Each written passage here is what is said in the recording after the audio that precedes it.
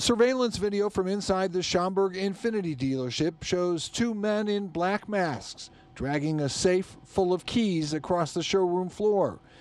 They can then have the keys to take any car they want. Another video from the overnight hours shows a thief casually getting into a red Corvette, starting it with a device intended for locksmiths, then driving off.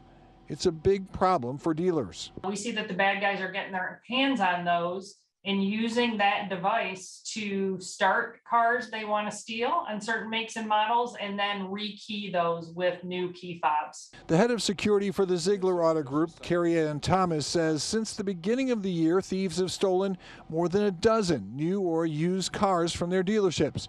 Last week, a thief broke this window in the service department, then broke the window out of this Durango on the showroom floor.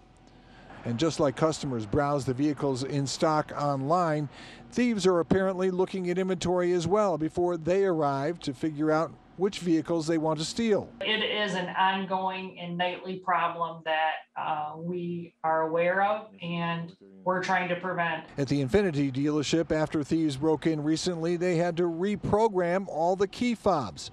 So they lined the parking lot with vans for security in the meantime. The head of security says thieves are getting more brazen.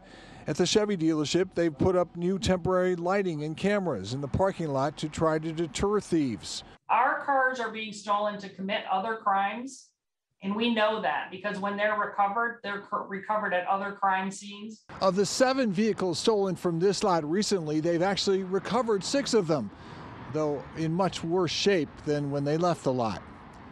In Schaumburg, John Garcia, ABC7 Eyewitness News.